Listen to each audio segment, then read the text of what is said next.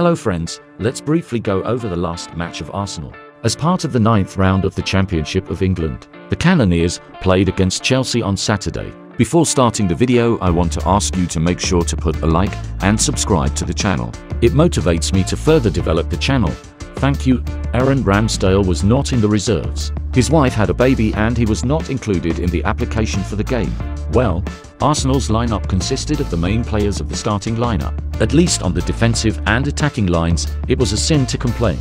Arsenal showed a tough start to the match. Gross errors at their penalty box from Zinchenko and Rice. Then Sasha got a yellow card. And the crowning glory of it all was the hand play in the penalty box from Saliba.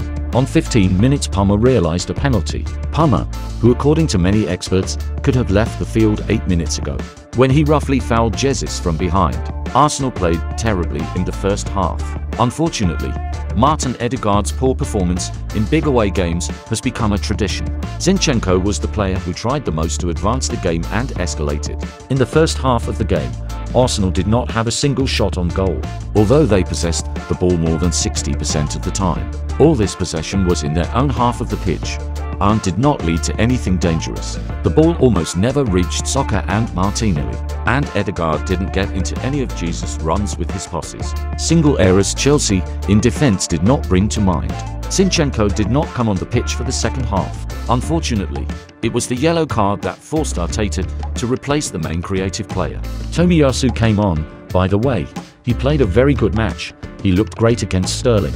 Chelsea's second goal came after Ødegaard lost the ball in the other team's half. Mudryk's cross turned into a shot behind Raya's back and the score became 2-0 in Chelsea's favour. Immediately after that, Arsenal finally switched on and had chances. And everything could be cut short by a mistake of Raya, who in this situation made a pass to Palmer. It seems that it's time for the Spaniard to rest, and Ramsdale should play against Sevilla. By 70 minutes, Arsenal had no shots on goal.